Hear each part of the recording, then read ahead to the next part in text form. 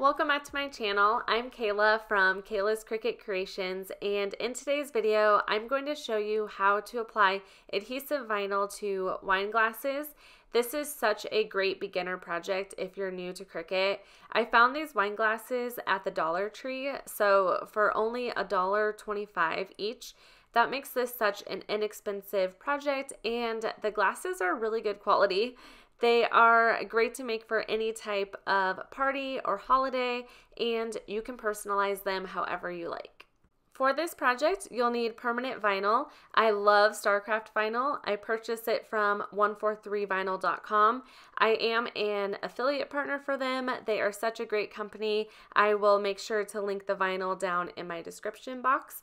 I was out of black Starcraft vinyl, so I'm using 651 vinyl.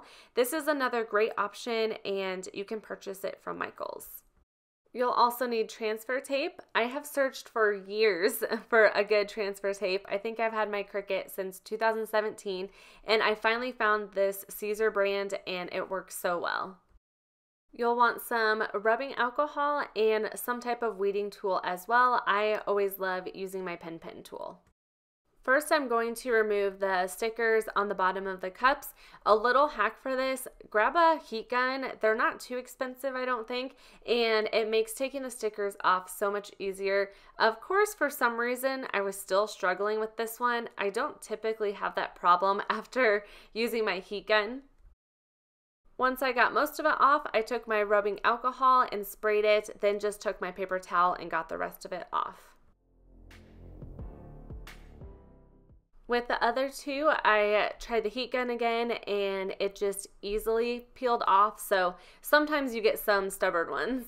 Now I'm ready to measure my cup to figure out what size I want my vinyl to be. Looking at that, about 3 inches is good. I decided to go just a little bit wider and do 3.25 inches for my width.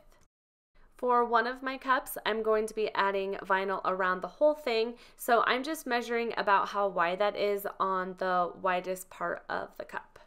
I'm in Cricut Design Space, and I am going to upload the images that I'm using for my wine glasses. I am making 3 different wine glasses.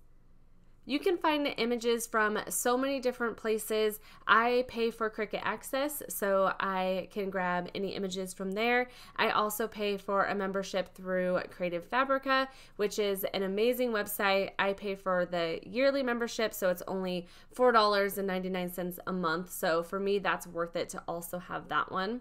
You can also find images on Etsy. A lot of bloggers post SVG files, and a lot of times they have some free ones, or you can search the internet, so there's lots of different places.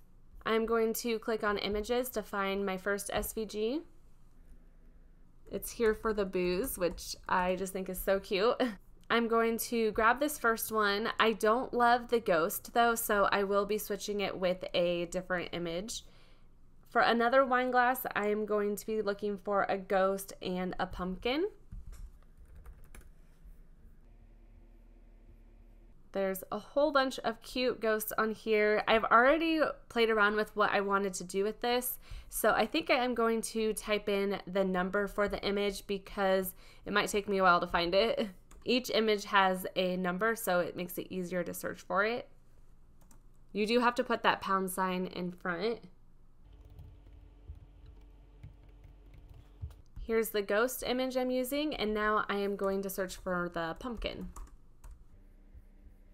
Here's the pumpkin. You can click on it, and if you see down at the bottom right, all of these images are still selected, so you can go through and find all the images you want. Once you have all of those, then you can just select add to canvas. So both of these are going to be for one wine glass. Here's another one. For my third wine glass, I'm grabbing an image from Creative Fabrica, which is this one. I have already downloaded it. When you click the button, it will go into your downloads folder. A lot of times it has a zip file. Mine automatically unzips it on a Mac, but if you're on a Windows, sometimes you have to go in and unzip it. Then you can just find it in your downloads. Over in Design Space, I'll click on Upload. I'll go to Upload Image. I'm in my downloads folder. You can see it gives me an option for a PNG and an SVG. I want the SVG. A PNG, typically you'll want that if you are doing print and cut. So I will just double click on this. I'll hit upload. Now I can add it to the canvas. I also will be uploading this image too. This is from Creative Fabrica and I liked the ghost from it, so I follow the same process for that. I'll select on both of those and hit add to canvas. It pulls these in really large, so I'm just gonna make it smaller. This will be for one wine glass. This will be for the other. I'm going to work with Here for the Booze first. I will click on the image. Everything you need to know about the image is in the layers panel, which really helps. Sometimes it gets a little crazy with all the other images, but as you can see, this one's highlighted and this one is grouped together right now. What I'm going to do is hit ungroup. And now we have all of our different layers for the image. I don't want this ghost image, so I'm going to click on this layer and I'll just hit delete. I also don't want the pink in here, so I'll hit delete again. Now I'm going to go down to my spooky season and I am going to be adding this ghost over here. I don't typically switch around SVGs like this, but I was just struggling to find one that had everything that I wanted. Looking over here, you can see the ghost layer. I'm going to hit ungroup again. You can hide these layers instead of deleting them, but I like to delete them if I know I'm not going to use it because it just makes the layers panel look less busy.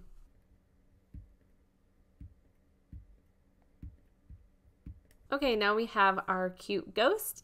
I'm just going to bring it in just a little bit. Now what I'm going to do is highlight over this entire thing. I am going to come down here and hit attach. That way it will show up exactly like this when you go to make it. Now I want to size it as well. I'm going to make it 3.25 inches for the width. And that one is ready. Now for Witch's Brew, I'm going to move a couple things around for this one as well. I'll make it bigger so it's easier to see. I'm going to hit ungroup. I want to just click on this pumpkin to delete it, but it's selecting the witches because that's in front of the pumpkin. So I am just going to find the pumpkin in the layers panel. I'll hit delete. I don't want these little stars, so I'll delete those. I am going to keep the bat. I think the bat is very cute. Also, there's this random line here, and I don't know what that's for, so I'm going to delete that.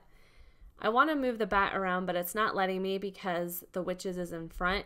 I am going to right click and hit send backward. I'm going to do that one more time. I want to bring the bat to the front. As you can see now, the bat is in front of witches. So I'll click on this and I'm just going to move it a little bit over. Okay, that looks good. Now I am going to highlight over the whole thing. Also, I like to do this instead of going and selecting each layer in the layers panel. It is just so much easier. I'll select attach. Then I will make this the same size as the other one, 3.25.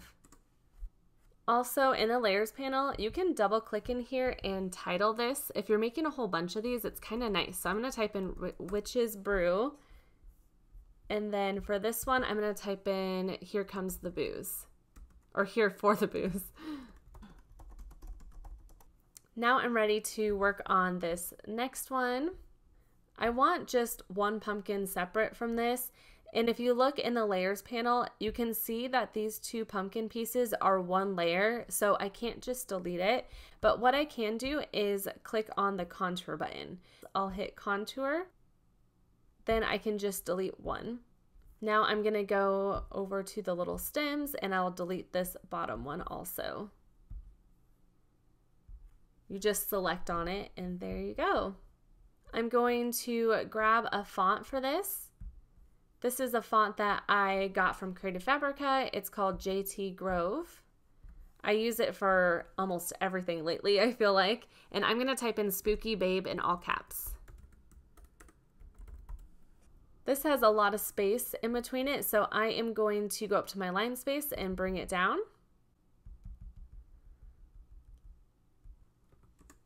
Now what I'm going to do next is grab a guide that is about the size of my wine glass.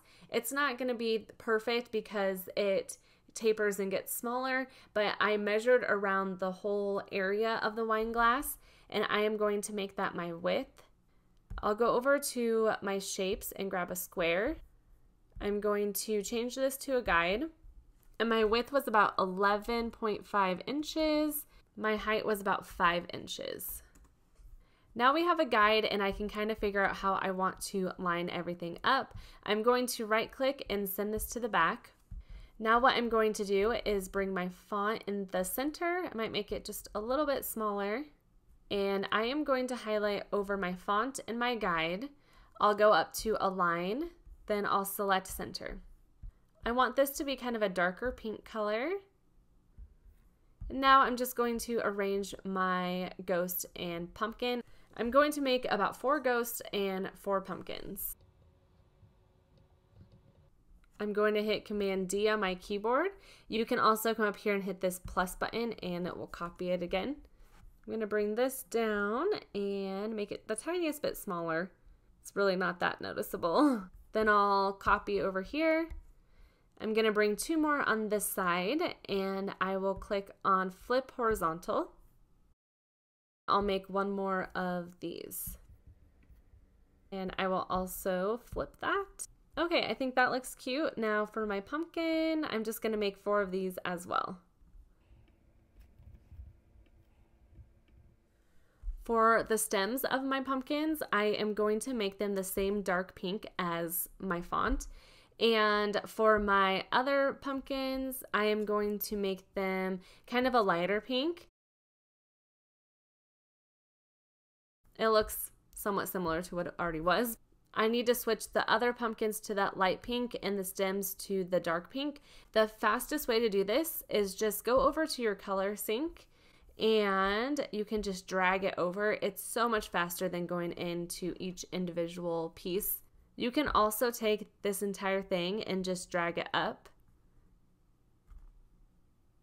And as you can see, it switched all the pumpkins. Now for the stems, I'm going to drag it up to this dark pink. Makes it super easy. Okay, I have all of my designs ready. Also, I forgot to mention for this one, it's going to be wrapping around the wine glass. That's why it's a little bit more confusing. When you're making wine glasses, if you want to start off with just one color and do something like this, it makes the wine glasses look very cute and it's a quick and easy project.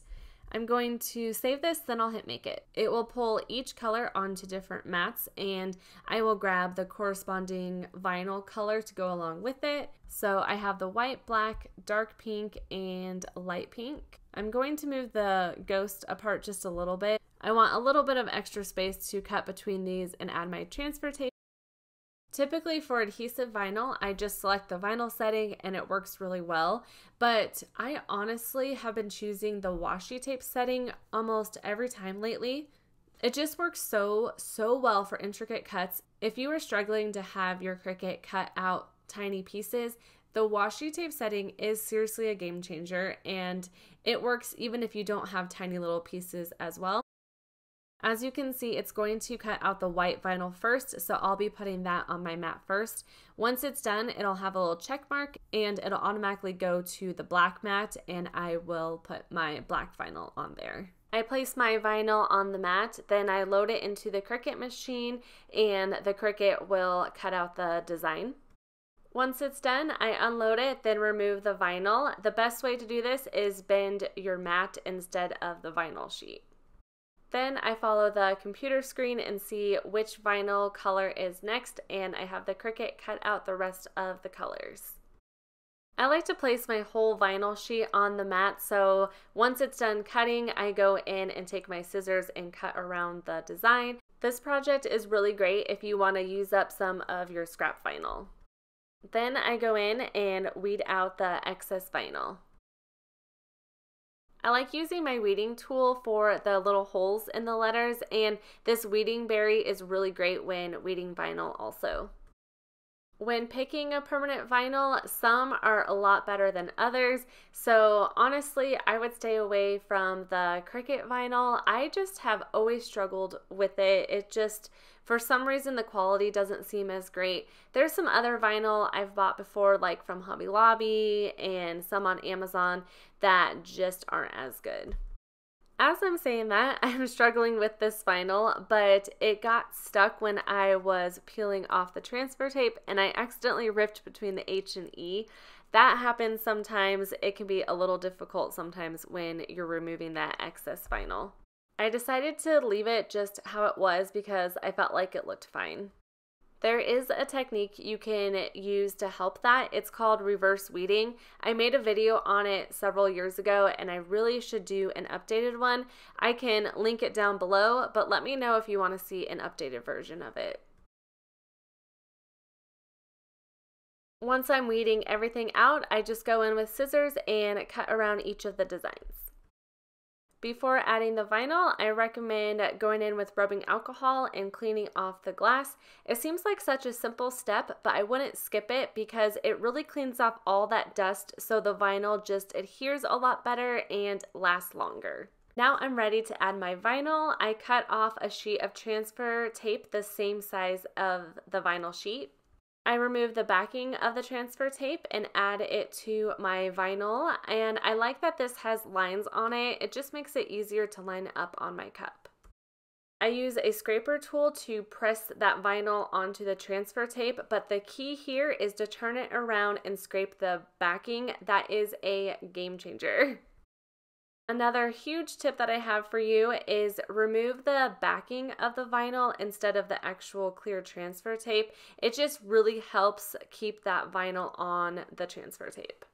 Now I'm ready to center this on my glass.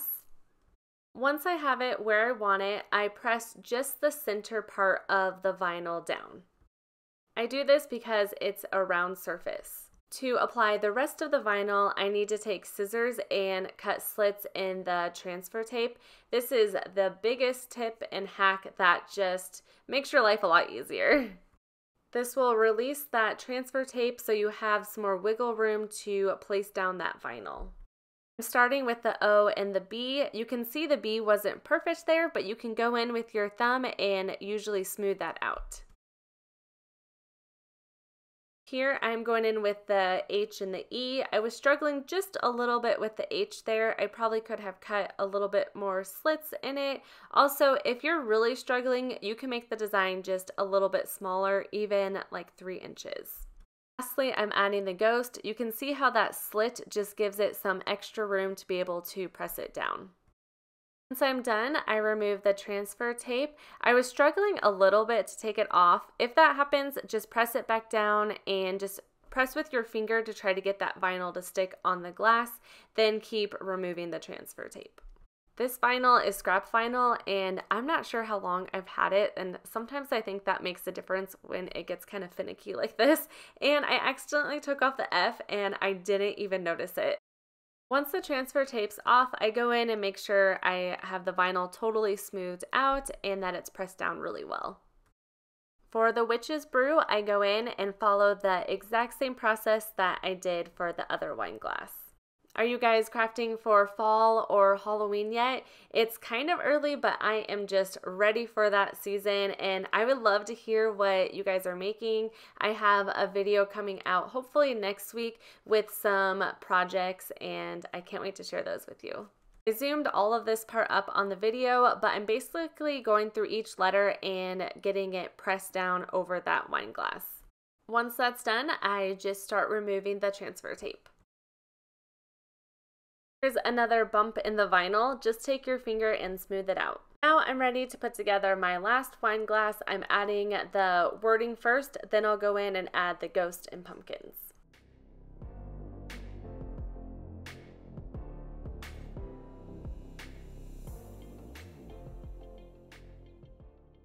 My Starcraft Vinyl stuck down so well to the glass, I was able to easily remove the transfer tape without it picking up at all. I think I was struggling with the Oracle 651 vinyl because I had had it for several years. It was in my scrap bucket.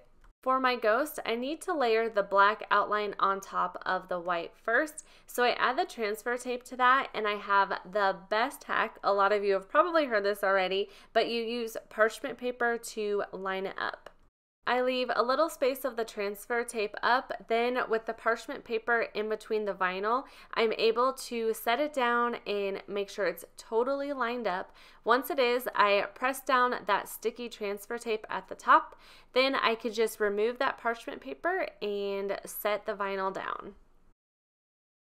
I just leave the transfer tape on for now, then I grab another sheet of transfer tape and I follow the exact same process for the other 3 ghosts. Now I'm ready to add them to my cup. I try to arrange them kind of like how I had it in Cricut Design Space, and sometimes it can kind of help to have Cricut Design Space pulled up while you are lining everything up.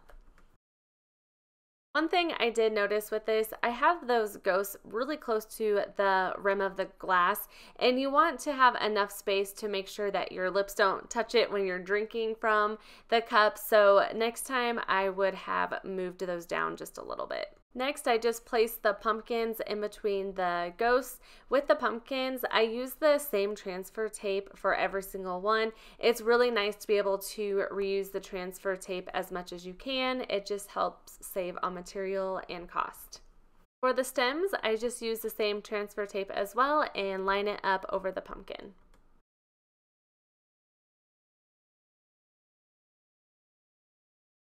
Here's how these turn out. I cannot get over how simple they are, but how adorable they turn out. I would wait 24 to 48 hours for the vinyl to cure onto the cups. You want it to cure before you get it wet. This is permanent vinyl, so you don't have to do any type of sealing at all. However, I am showing this one again because the fine line in the ghost, I have struggled with some of those picking up after a little while. So I would gently wash those, or you can avoid the fine lines altogether. These are hand wash only. You don't want to put these in the dishwasher. Like I said earlier, I would not put the ghosts and pumpkins up that high next time because you don't want to be touching the vinyl when you're drinking from it. Overall, I am so obsessed with these. They are so fun and inexpensive to make. I hope you enjoyed this video. Give it a thumbs up if you did, and I would love it if you subscribe to my channel if you are new.